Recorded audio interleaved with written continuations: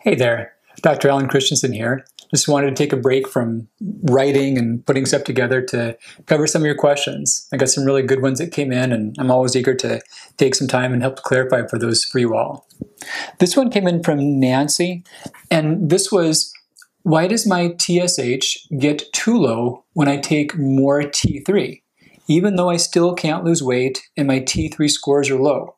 So this is one that good question from those who are more technical, more aware about their thyroid labs and some of the nuances of it.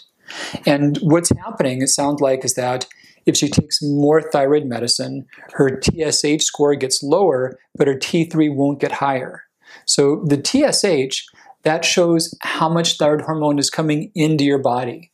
And that can be from what your gland makes or what you take in a pill. They both lower the TSH. Now, there's been a lot of data saying that TSH scores in healthy people are very different than the TSH scores in the normal reference range on lab reports.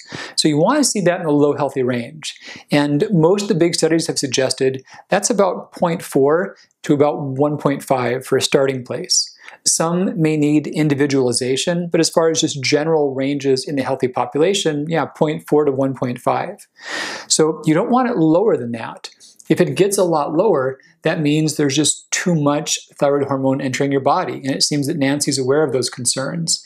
If that's the case for too long, that can damage your heart. We can see the bones thin, and we can see stroke risk, problems with the brain and short-term memory.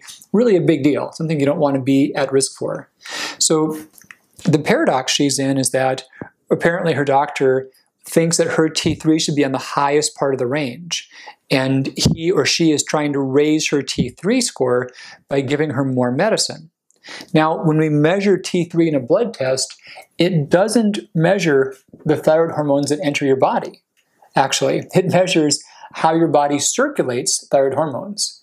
So the difference is that if you get too much, you'll get rid of it faster. And oddly enough, if you're getting too much thyroid, that might make your T3 scores lower because your body's pushing them out more quickly.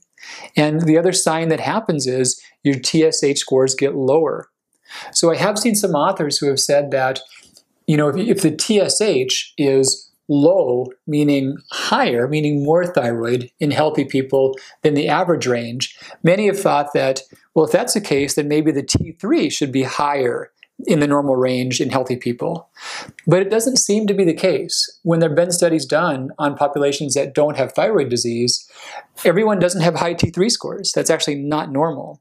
There's a very large range of T3 scores in healthy people, and that's because the T3 is regulated by your body in a lot of ways. So you don't have to have the T3 scores high to be like people with good thyroid function.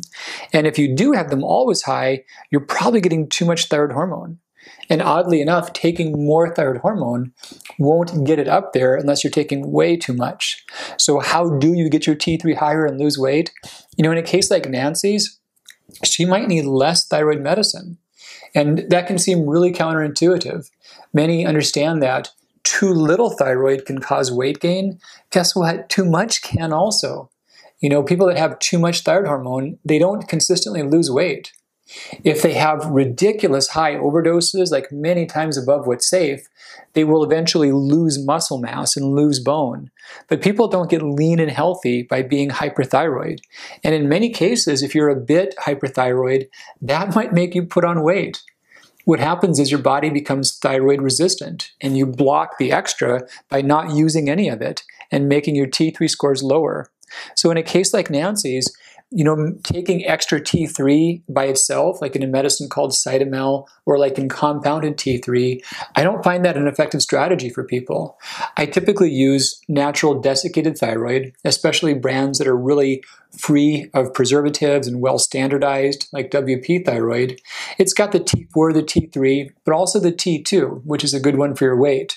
And when you've got a dose of it that's a good fit for you, you can have healthier T3 scores. So it's really not too much, not too little, but just right.